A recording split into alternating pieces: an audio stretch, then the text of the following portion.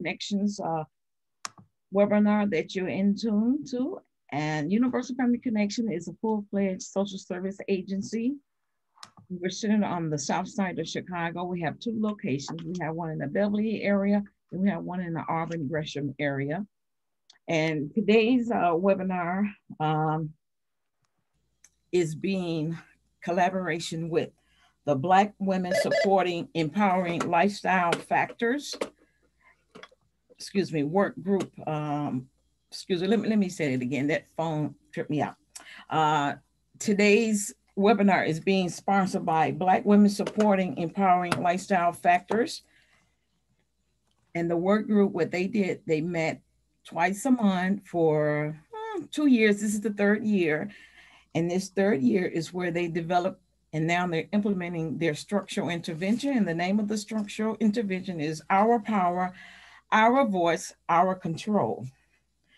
Our Power, Our Voice, Our Control supports Black women with health and wellness discussion featuring Black female medical doctors and other Black clinical providers via monthly Zoom webinar on shared lessons with the latest COVID-19 information to help us to survive the pandemic while addressing systemic factors that continues the HIV epidemic and other health disparities in the Black communities. And as I said, this is going to be a 12-month series. So we're going to have a series of topics on discussions such as HIV, PrEP is pre-exposure prophylactic, hepatitis, mental health resources, and creating a self-care toolkit for Black women. And so our program is geared towards Black women, as you can see, and it's also going to be led by monthly discussions with Black female doctors. And just a brief overview, the Black Women Supporting Empowering Lifestyle Factors work group, they are comprised of Black and African women, and they came up with a structural intervention that will address systemic racism surrounding women who are HIV positive and women who are HIV negative as it relates to the healthcare.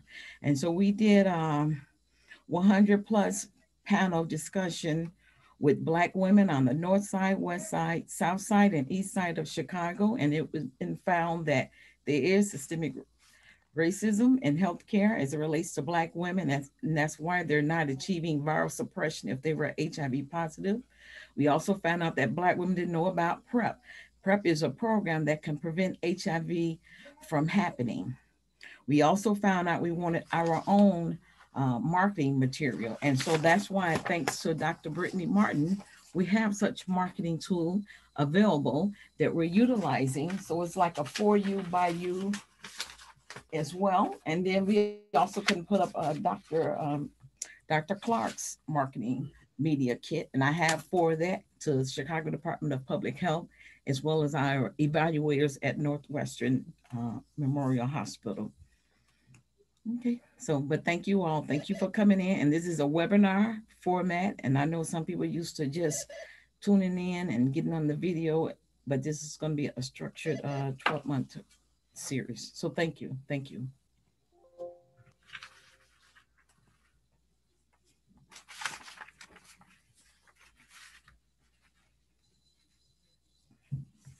And then Dr. Clark, were you ready to go? Yep, I'm ready. Okay, well, I'd like to thank you, Dr. Crystal Clark, for being leading the discussion as a Black medical doctor on Black women's access to healthcare. And the title of your discussion session is Women's Mood and Anxiety Disorders Across the Reproductive Life Cycle. So let me tell you something about Dr. Crystal Clark. She's an associate professor of psychiatry and behavioral health science, and she has a secondary appointment in obstetrics and gynecology at Northwestern University, Feinberg School of Medicine. She's a board certified in adult psychiatry. Dr. Clark's expertise includes the treatment of mental health in women broadly across the lifespan, and specifically as it relates to the diagnosis and treatment of mood and anxiety disorders affected by hormonal changes during periods such as pregnancy, postpartum, and menopause. She is the president of Marce of North America, an organization focused on advancing advocacy, clinical care, education, and research for childbearing women and their families. So I'd like to thank you. Like I said, I am very excited that you are leading this discussion in this time of the pandemic as it relates to Black women. So thank you. Thank you, Dr. Clark. All right. Thank you, Juliet. So glad to be here with everyone. I have a passion for sharing information about mental health, particularly to Black women. I think because we don't get enough education about it. And we really, no matter what you're dealing with, no matter what you're going through, we need help too, so it's a passion of mine to be able to communicate and educate my Black women about things they should be looking out for, especially as it relates to their mental health and other areas of wellness. I've had the honor of working with HIV infected women over the course of my career. And I can't say enough about how important it is to maintain your mental health, in dealing with that illness and caring for yourself throughout the course of that illness so that you are taking care of yourself and living the best you can. And you can live well. And I know that many of you know that. So mental health is a key factor though, because if your mental health isn't well, then you're less likely to do the things you need to do to keep your counts low, to just stay healthy, to protect yourself during pregnancy and protect the health of your unborn child. So all of those things, mental health plays such a critical role. So today I'll be talking a little bit about reproductive health. And what that means is women, we deal with different things as it relates to our mental health because our body goes through different changes. We have periods, we get pregnant, we have to deliver and deal with what happens after we deliver. And then we also deal with going through menopause. So this will not be an exhaustive lecture because I really want you guys to have the opportunity to ask me questions. So please, put questions in the chat because we're going to have plenty of time for more engagement and discussion. But I'm going to highlight some of the times in which mental health affects us across the reproductive life cycle and really just kind of highlight, what is depression? So often we're walking around depressed and don't even know we're depressed and need help. So I want to highlight that and I want to share some resources for you guys as well. All right, so let's get into it. I'm going to share my screen with you all. And like I said, we'll be talking about women's mood and anxiety disorders across the reproductive life cycle. So depression, major depressive disorder. What does that mean? Everyone has a bad day. We all deal with grief and upsets and disappointments, breakups, loss of loved ones, loss of a job, things like that. We can all have a bad day.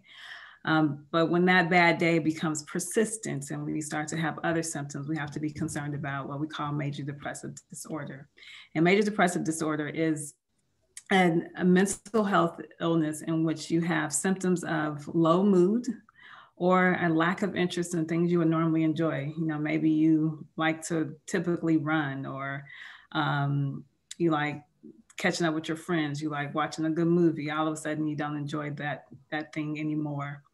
That's a key symptom. But in addition to that, lacking enjoyment in things or interest in things and feeling sad, you might notice that your appetite has picked up. You just can't stop eating. A lot of us self-medicate with food, even when we don't realize, and we start to gain weight as a result of that self-medication.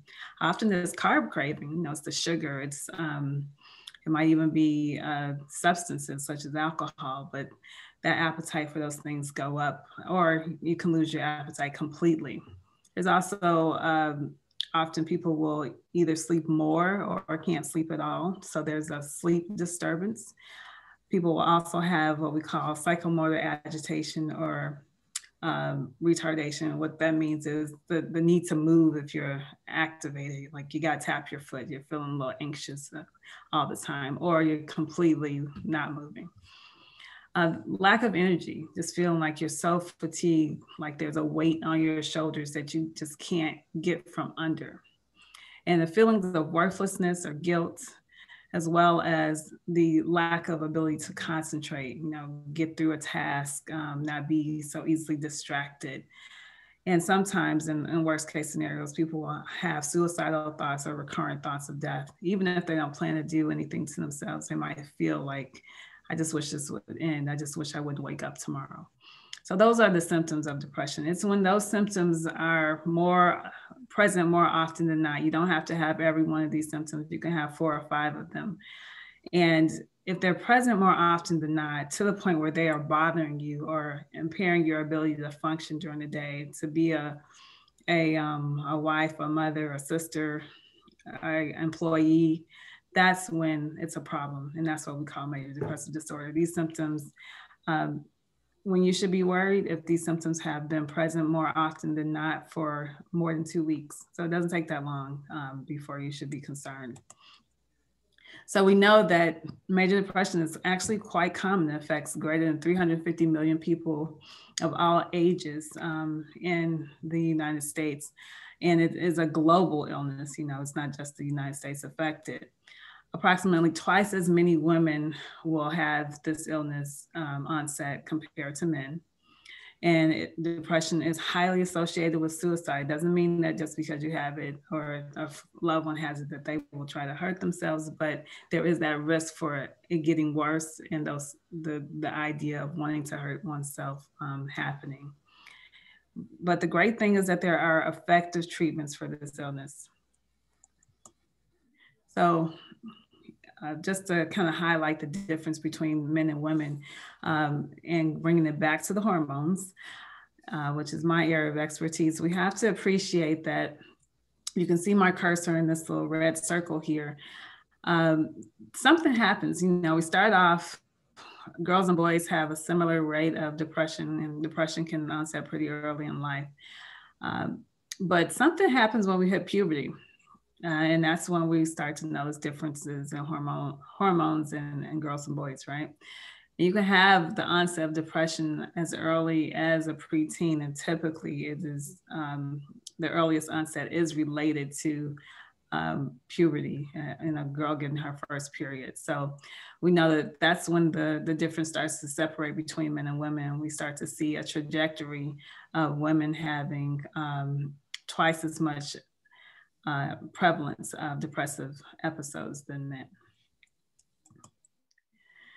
So we know that approximately 12 million women each year are affected by depression, and that 10% of these females are greater than 12 years old that report depression at any given time.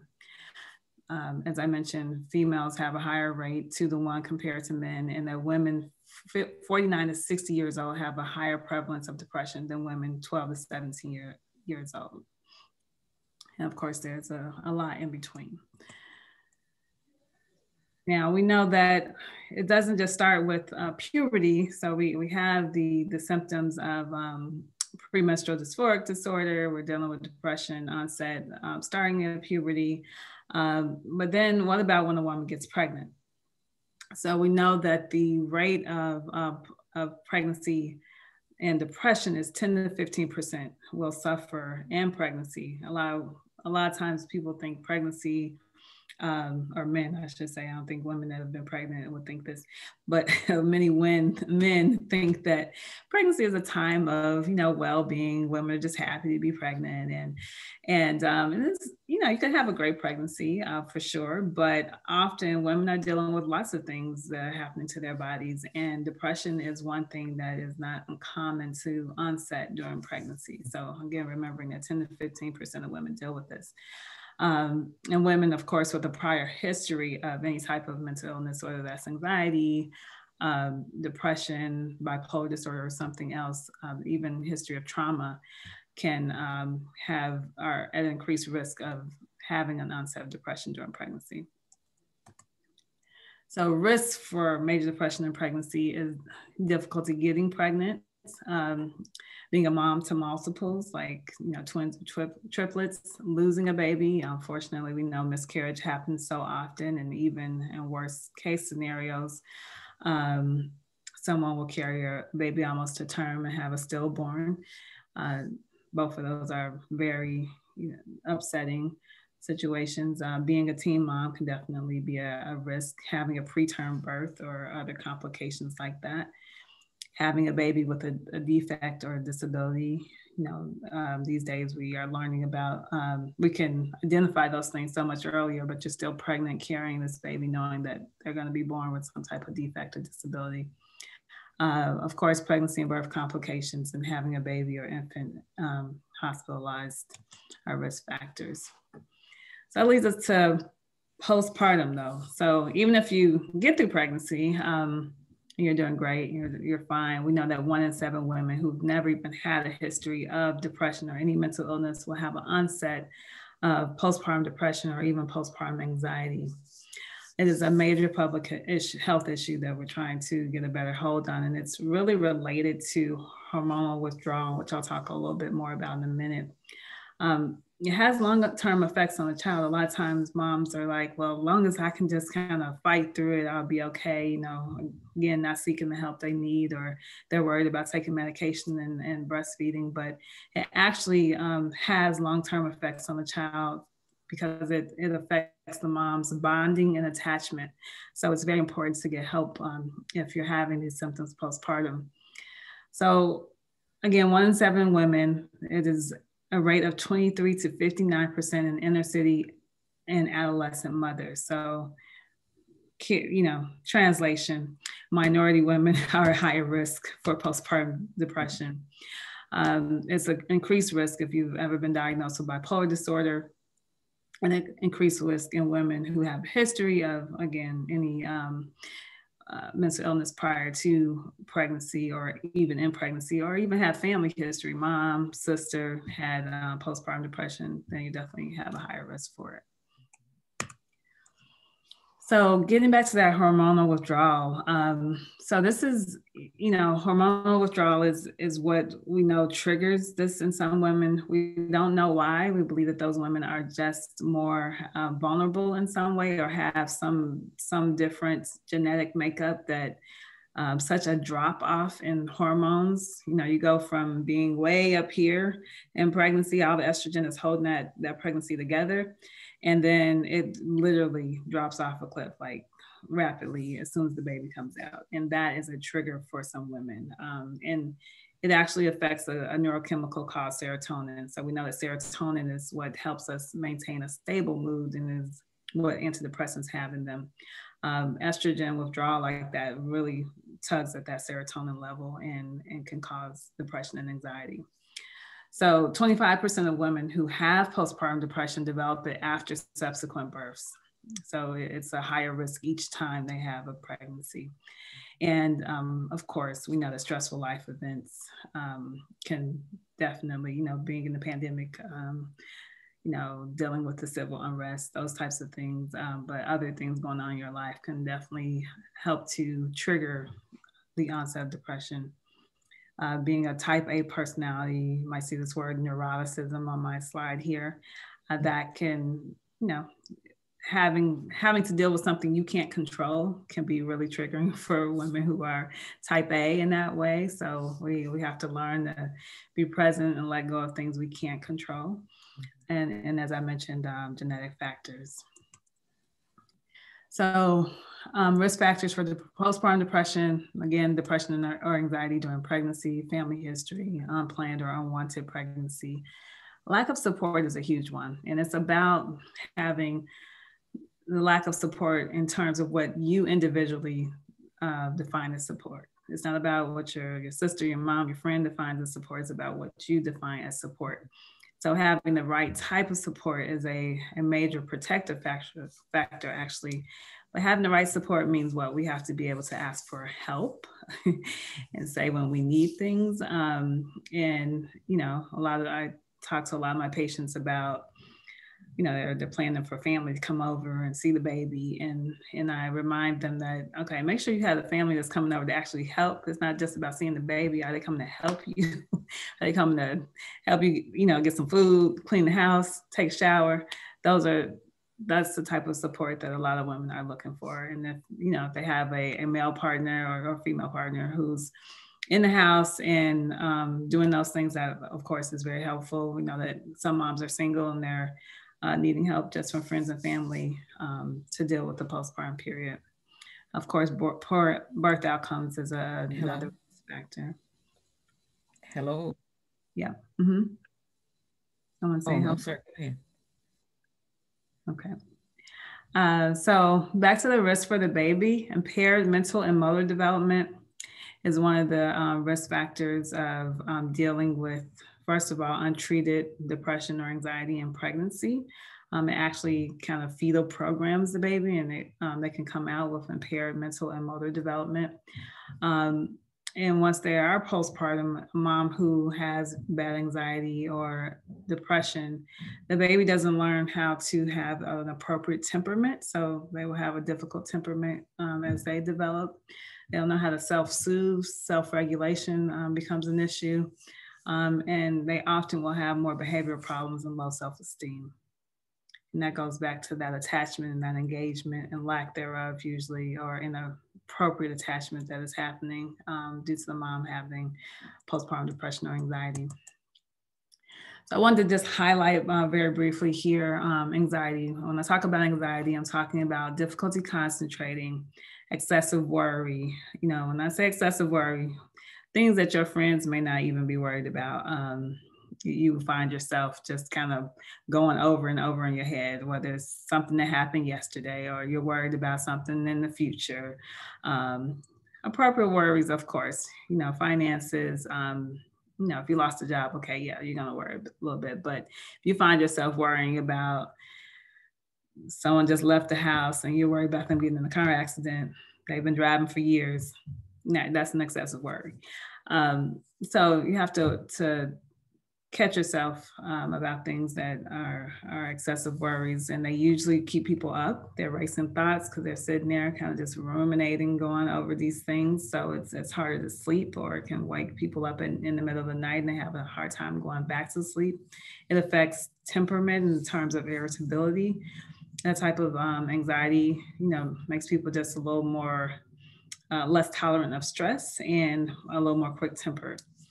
And too often people will self-medicate as a result, using alcohol, marijuana, or other substances to try to calm down. So keeping that in mind, anxiety being a thing that can pop up again during pregnancy and postpartum, as well as later in life and perimenopause and menopause.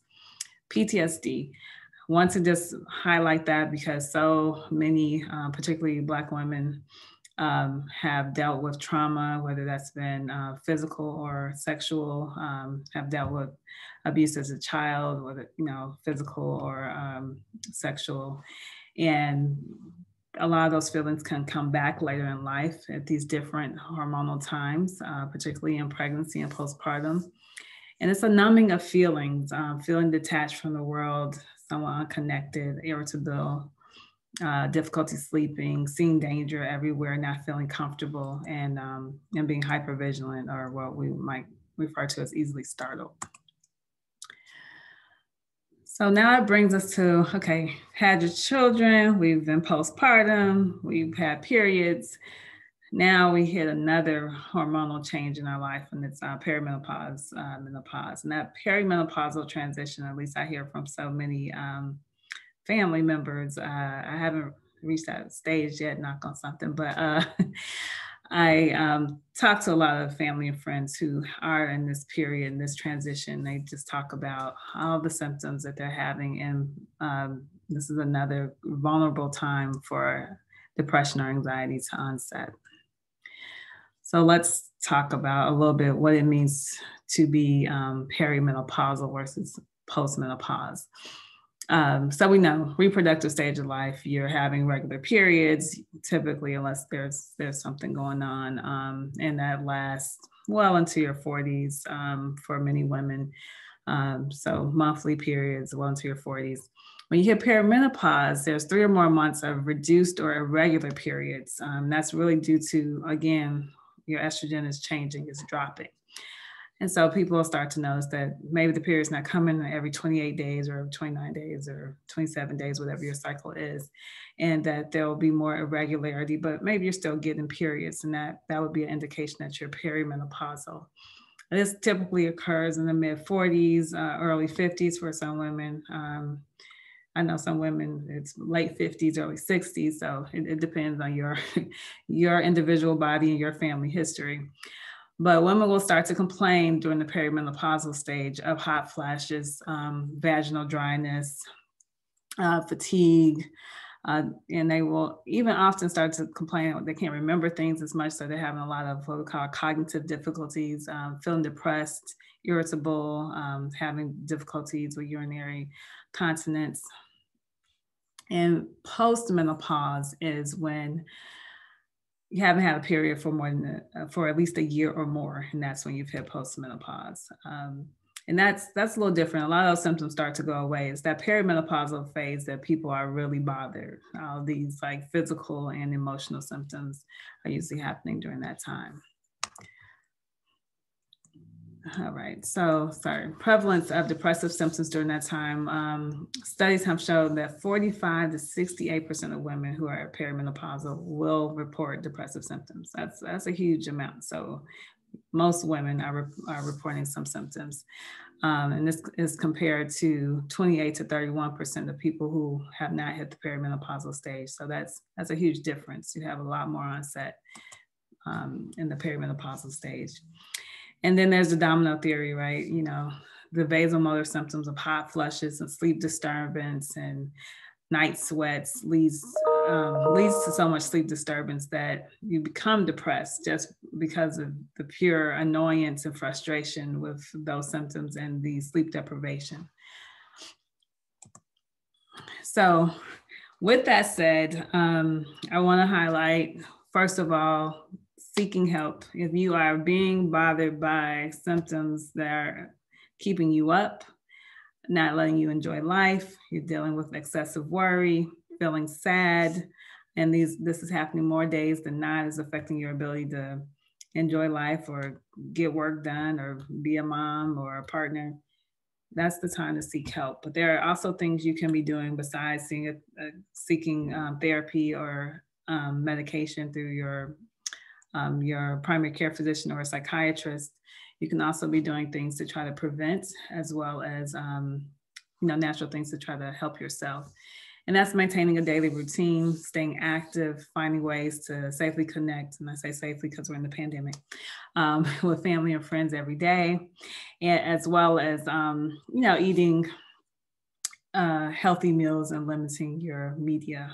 And I particularly put that on because we're in this pandemic and this is time of civil unrest, and watching the news can be triggering. Check in with yourself daily, focus on what you have, find ways to, embrace gratitude for the things that are going well. And for those things that are bothering you, to write them down and in a book and try to put them in, literally kind of put them on a shelf, put them in a drawer. Decrease the time you spend, again, watching unsettling media, and meditate, be mindful. If you like yoga, it's a great way to kind of reset your mind, but also focus on your spirituality for those of you who are spiritual. I have to highlight that the psychological effect of persistent negative emotions can lead to the onset of depression and anxiety. So if you find yourself always having negative thoughts, it's better to intervene in that early and not wait until you have depressive or anxiety symptoms. Go talk to a therapist. All right, so I think I've harped on it enough. If you have feelings of persistent worry, irritability, rumination on negative thoughts, seek help, especially if this has been going on for more than 2 weeks. You're not sleeping, you're not eating, anything like that. You want to contact a mental health provider. So these are some resources. Many of you may have heard of Taraji P. Henson. So she started the Boris Lawrence Henson Foundation. Over the past year, she's been doing a lot to provide services for women seeking therapy. But we have these two major national organizations who have Chicago chapters. This is NAMI, National Association of Mental Illness, and the DBSA, Depression Bipolar Support Alliance. They can usually connect people with resources as well. Therapy for Black Girls is a great resource, again, to get a therapist. Sister Alfia is here in Chicago, and a great community organization. And then we have Black Emotional and Mental Health. Anyone dealing with domestic violence, interpersonal violence, such as sexual assault resilience is another great organization who has offices in the Austin community. So those are just a few. And with that said, I'll turn it over to questions. I want to hear from you guys. So I'm going to stop sharing my screen. Julia, I can't hear you. I see you. I think you're on mute. Sorry about that. Oh, okay. That was a great presentation, Dr. Clark. That was very, very helpful. And I even like the added resources. I didn't know it was so many. I mean, it's like every year, hopefully there's improvement. And that's what this program is all about. It's about improving the access to healthcare as it relates to Black women. So as we have more discussions, you know, like the one that you just gave, as well as those resources, we will be armed with the right resources to end mental health or to get treatment for mental health. So I'd like to thank you. Thank you. But go ahead, Brittany, Dr. Martin, she's going to go ahead. All right, great. So earlier you had talked about like postpartum the depression in a lot of great detail. How do you think mothers should approach the conversation with like their partners, their family, if they start to feel like they have those symptoms? Yeah, no, it's a great question, especially I think in some communities such as the Black community. You know, I can't tell you how many times I've had to kind of bring a family in because no one believes that anything is wrong. They're like, hey, she just gotta pull it together. She's gonna be okay. We're gonna pray about it. So, you know, I tell the woman, you know, definitely show them some resources or let them know I'm not doing well. I recommend they seek the help they need and bring the family in to meet that professional. Because I do think it's helpful to hear from another person. Too often the woman will be trying to advocate for herself, but she's already not feeling well. And it's hard to, you know, she's trying to figure out, well, is it me or am I tripping? Or is something really wrong? And if a woman is feeling like she needs to seek help, she should seek help and then try to bring her family in to meet that provider and get more education about it after she gets the help or connects with someone. All right, that's perfect. And as far as, you know, resources, do you think COVID is going to play like a really big role in some of the issues that you brought up earlier? Yeah, so it has already played a big role.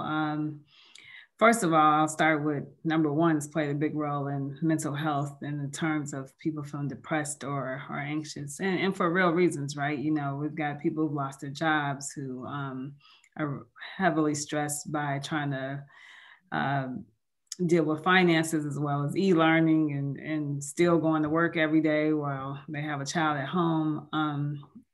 You know, and then there's the loss of loved ones, right? Which has disproportionately affected the Black and Hispanic communities. So there's a lot going on. People have real reasons to be feeling appropriately stressed. But when that stress starts to bleed into them feeling like they're not going to make it, they are having more trouble keeping up with their own day-to-day activities, it's still, even with appropriate stress, it's still the time to go in and seek help. So we're seeing a lot of people struggling right now, a lot more people seeking out for mental health providers, a lot more people who are seeking, mental health providers that look like them. And so I'm seeing a lot of that. But then you add on a woman who is pregnant or postpartum. That whole landscape has changed. You can't go deliver a baby and have everybody come and meet you at the hospital and wait for you to deliver and meet the baby. Recently, they started letting the partner back into the room because that wasn't the case for a minute there. And you might, depending on the hospital, may be able to have one more visitor over the course of the pregnancy. But it was really rough. A lot of women were delivering by themselves. And if you have COVID, then you can't take the baby home. So that has been a major stressor. COVID has really changed the landscape and has changed how well. So I talked about support, right? And that need for having family and friends to help. Well, now family and friends are scared to come over. You're scared to have them over because, everyone's trying to protect themselves from COVID, or if family lives further away, flying is a risk of getting COVID infection. So we're finding some new moms dealing with having to navigate more by themselves and not having the support they really need because everyone's trying to protect themselves from the virus. All right. And then this isn't a question, but I'm just going to share Ms. Good's comment. So she says, I learned a lot definitely when you spoke about depression starting as young as teen years. I feel both my daughters experienced that in teen years, but not knowing how to address it or get help definitely is a major problem with my girls growing up. It wasn't really a question, but I think that is kind of like a really good topic as far as teens. Are there certain things that we could sort of like look for or try to identify in our teens or children as like early signs of depression? Yeah, no, great question. It definitely presents differently in teens. And what I often tell parents to look for is them becoming more withdrawn or increasingly irritable. Definitely acting out, and every teen's gonna do their testing or whatever, try to do what they want to do, but acting out and just excessively is a concern. Again, the irritability or being more withdrawn, all of those things. If they start using substances excessively, you gotta wonder, is this what's driving it?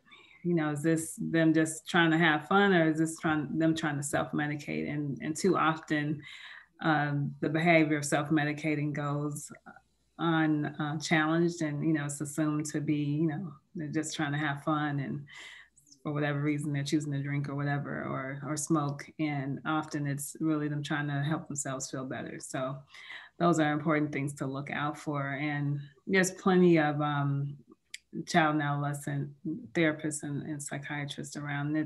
I try to tell people it's never a bad thing to, just like we get an annual or should get an annual checkup, should see our gynecologist once a year or every couple of years for that pap smear. It's never a bad thing to go in and just get a mental health assessment. It's like, okay, I'm concerned that if at any point you say like, I'm not sure, something seems off here, it's okay to take your child or yourself to get a mental health assessment. No one's like gonna force you to continue care if you don't need it. So that's just food for thought there. Yeah, that's perfect. That's really fantastic information. I know there are a lot of mothers on this webinar right now.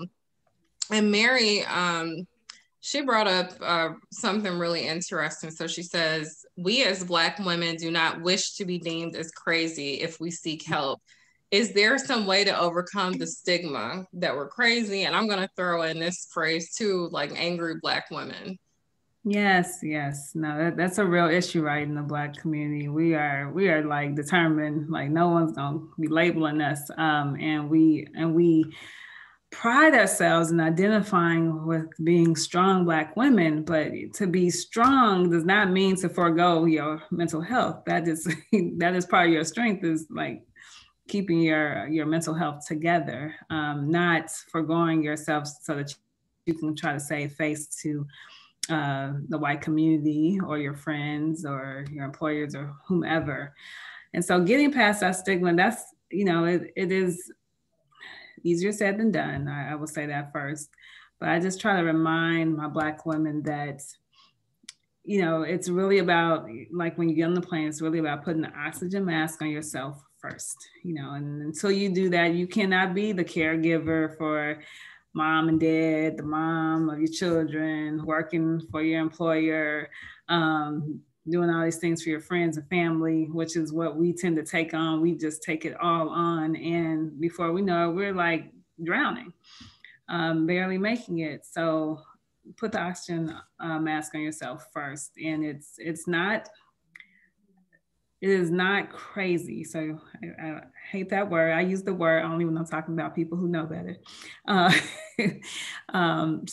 there is nothing crazy about being depressed or being anxious.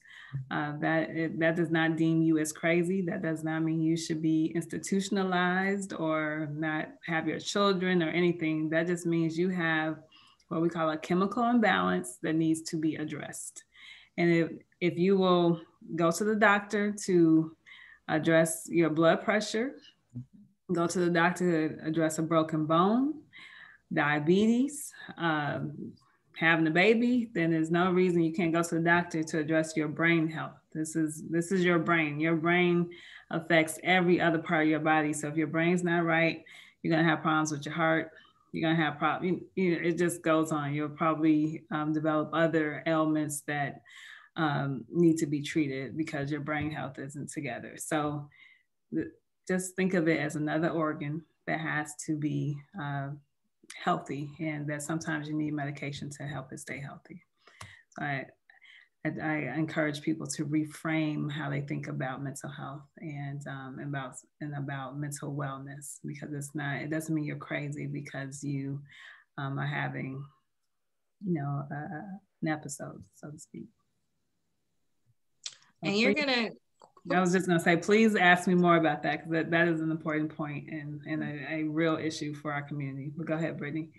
Oh yeah, I was gonna say, now you're getting like a ton of questions, so I'm gonna try to squeeze in, if it's okay with you, maybe at least 3 more questions. Actually, I'm gonna ask you this question. So we actually have a special guest. Dr. Raheem Young is here. He's the co-founder of Welcome to Fatherhood, and he wants to know, how should men best support their partners during this time? Oh, I love that question. So I'm really and get into this because I thought I was speaking to mostly women. So, but I do work with fathers, and I do feel it's very important for fathers to be a part of, to be looped in and be a part of the journey back to mental wellness for that woman. And there's also a such thing, many people don't know this, but there's a such thing as postpartum depression for men as well. They're also having their own hormonal changes as women are going through theirs. And we have this new baby in the house, and they're also feeling the stress of being left out sometimes, and just not knowing how to help, and feeling very isolated and vulnerable in that regard as well. So I would first say the man has to check himself and make sure he's doing okay, but also really being there for that woman and, validating her feelings and concerns. This does not make her a bad person because she's, having some emotional distress at this time. This is very common, unfortunately too common.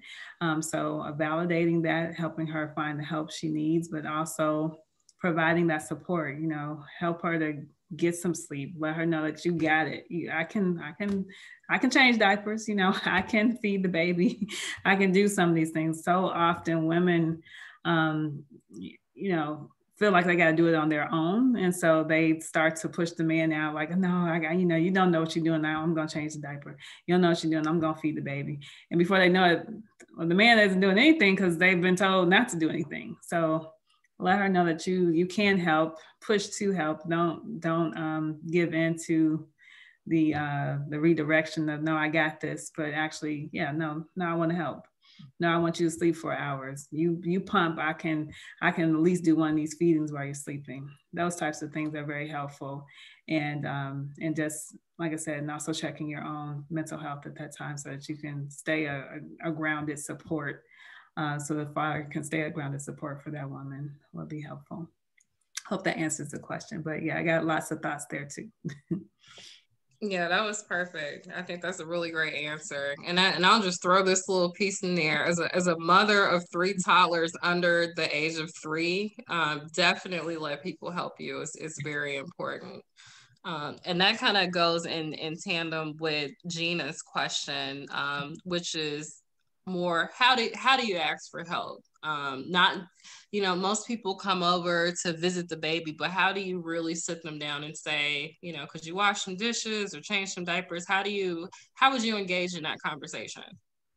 Yes, and this is a journey that many women, and definitely Black women, have to, a journey we're on, learning how to be learning to know that you're not weak for asking, and you're not weak for saying what you need.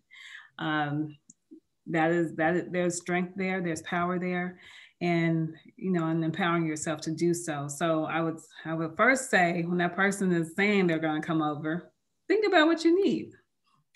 Could you bring some food with you? Just ask.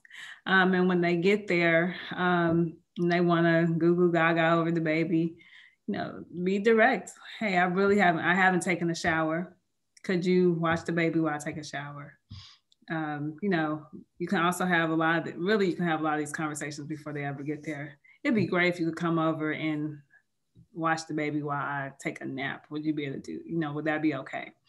It doesn't have to be, this could be a nice question, not trying to be contentious with anybody, but just having, I recommend having the conversation before they even get there, letting them know what you need, what would be helpful, what they could bring, and what you're really, struggling with. I haven't got a chance to clean the house. Would you mind helping me when you come over? And then you have to see who really helps, and that person who comes over and doesn't do any of the things that you said you needed help with.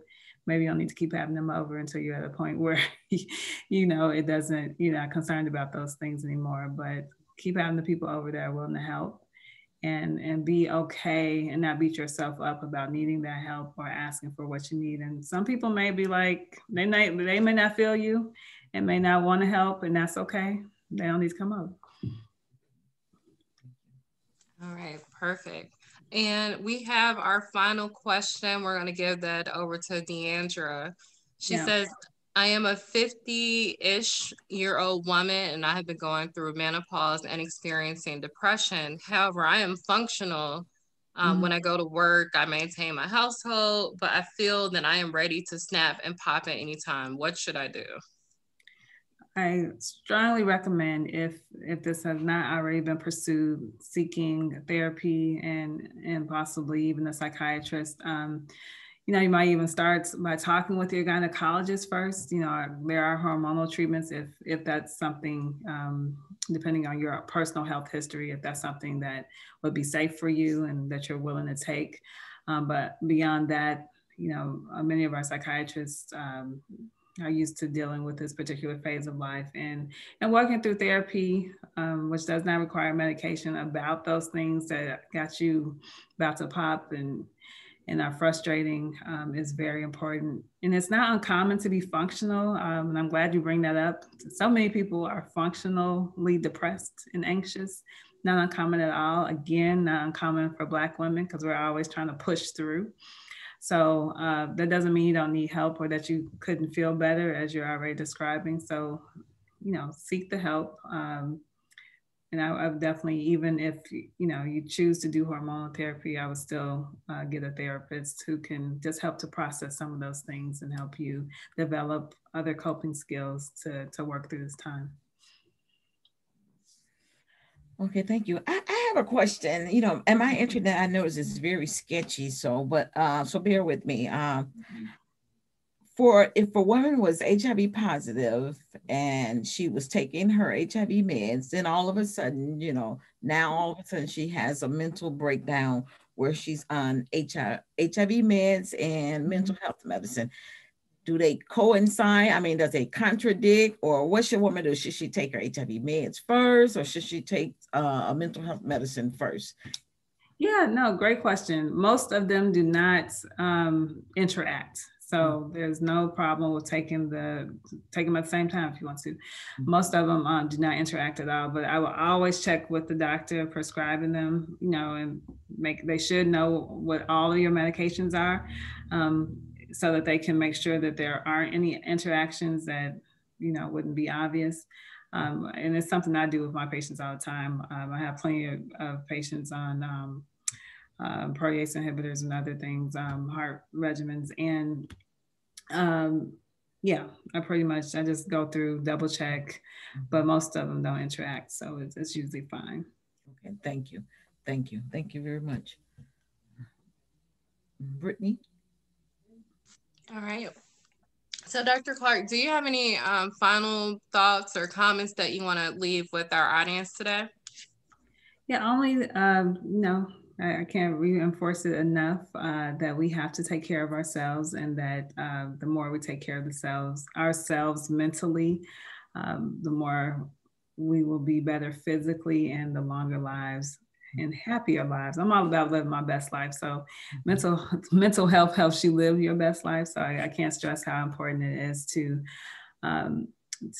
take care of it. And, I know in the churches, so often we have more pastors, thank God, today who are really preaching about mental health and embracing it in new and more progressive ways. But we still have some people of the old guard who are like, well, just pray about it. But if you wouldn't pray about your broken leg without going to see a doctor, don't just pray about your mental health. Pray that you find a good provider who's going to help you get better, and that they can be that vessel through God to help you. But don't just pray about it and leave it alone. Seek the help you need. There are plenty of us out here. Telemedicine is an opportunity right now, so you don't have to necessarily go in to see anybody. Many people are seeing people remotely, so you don't have to see that as a barrier. And and I will provide these resources that I show on the slides to Juliet and Brittany, so that they can be passed out. So I wish really nice. Oh, I was saying that's really nice of you. Thank you so much, Dr. Clark. Yeah, no problem. And then I do want to remind the audience that this is a 12-month program, and it's going to run every third Thursday at 3 p.m. Central Time. And Juliet will talk more about it. But next month, we're actually going to facilitate a panel discussion on self-care. And we're going to be inviting physicians, mental health counselors, entrepreneurs, women from different walks of life, so that we can talk about balance. Oh, I love it. I may have to check in on that one. Oh yeah, we're gonna definitely extend the invitation back out to you.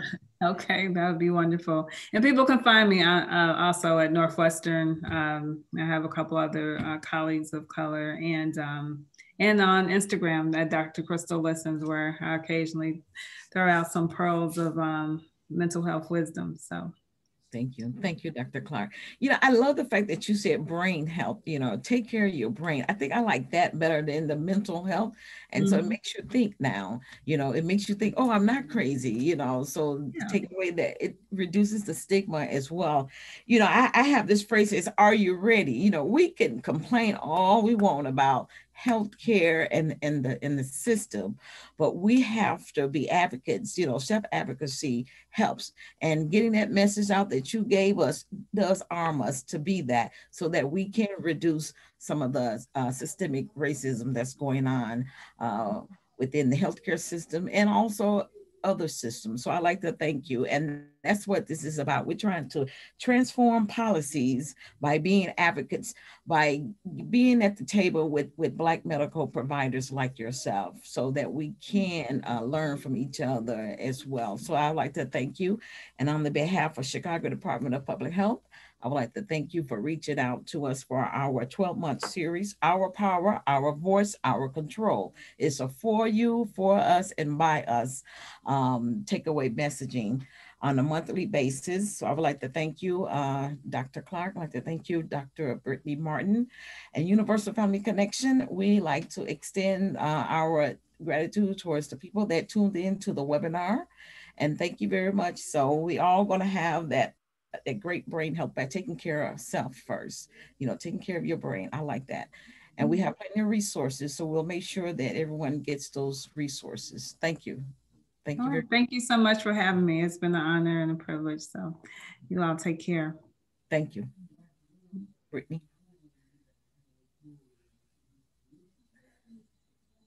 All right, I'm going to go ahead and close this out. And then for anyone who missed a portion of this, we will be editing and uploading this to various platforms. So we'll keep you guys updated about that via email. Okay, thank you very much. All right, see you guys soon. Okay, stay safe, everyone. All right, bye.